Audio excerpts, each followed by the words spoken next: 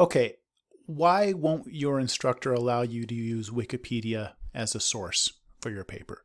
You'll find this pretty regularly, no matter where you go to college or university. Faculty at colleges and universities really don't like you to be citing Wikipedia in your papers as a source. So why is that? Well, it's hard to argue with Wikipedia themselves. Wikipedia on their site posted an article saying they really don't think it should be used for academic writing or research. So it's hard to argue that Wikipedia should be used for that when Wikipedia themselves say that you shouldn't do this. The reasons they list is, you can see this, really, whether you knew it or not, in a Wikipedia article, anyone can go in and edit this. So I could go in and edit this right now, and I really don't know all that much about healthcare in the United States, but there's no verification process that verifies I'm an expert before I can edit it. I can just start editing it. And as they state in this article, they do check it. They try to check them for errors, but they can't monitor thousands of edits made every day. Some of these edits could contain vandalism or could be simply wrong. So while there is some error checking by the community that monitors this page, they can't catch every single error. And I think most of what I've seen on Wikipedia is pretty good. There's no guarantee of it, and Wikipedia doesn't give any guarantee that the information is accurate. So that's the problem. I know we all know Wikipedia is great for getting up to speed on a topic very quickly. It is good for that.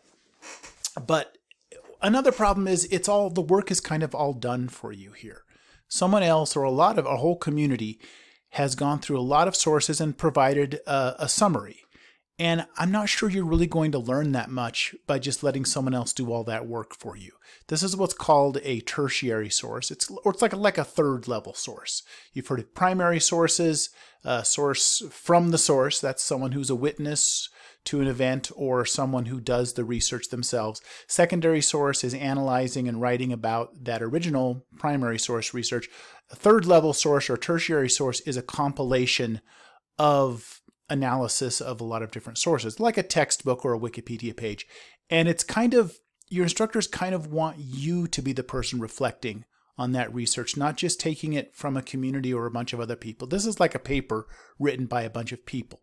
So what I would do if you want to use Wikipedia, I think it's pretty good. What I would do is use their sources. We find a good article and you find a point that makes sense. They have the points footnoted here to go down to their sources. Go down to the end of the article, and they list all their sources, and there's a lot of great references here. And a lot of these are full text. A lot of these, like right there, National Health Expenditures 2016 highlights, I can go to their sources.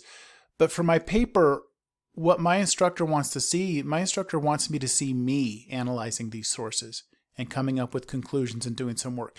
They don't want to see me just using someone else's reflection or analysis of this, which is what this is. And also, as Wikipedia states themselves here, there have been plenty of inaccuracies and vandalism found in Wikipedia sources, enough so that most instructors just don't want to have to bother with having to validate this thing that the source itself says that they won't stand behind and validate, because it was never intended to be an academic research tool. This is a community information tool, and it's great for that. But when you start seeing it as a reliable academic source that you're going to use for your papers, it was never intended to be that. So hopefully that will make some sense to you as to why your instructor does not want to see you using Wikipedia. Biggest reason would be Wikipedia themselves recommend that it not be used as an academic source. So there's my summary. It is a great place to get up to speed quickly on a topic. If you want to use one of these pages to get up to speed, just don't cite it. Get up to speed really quickly, and maybe this could spark some ideas for you or get some vocabulary going so you could run some searches, some research on your own. That's how I would use it, and just don't cite it as and don't use it as your main source. And then if you want to, go down to their sources and use these sources here that they used, and that's fine. There's my advice on that. Hopefully that makes sense to you. Let me know if you have any questions. Thank you very much for watching. Bye-bye.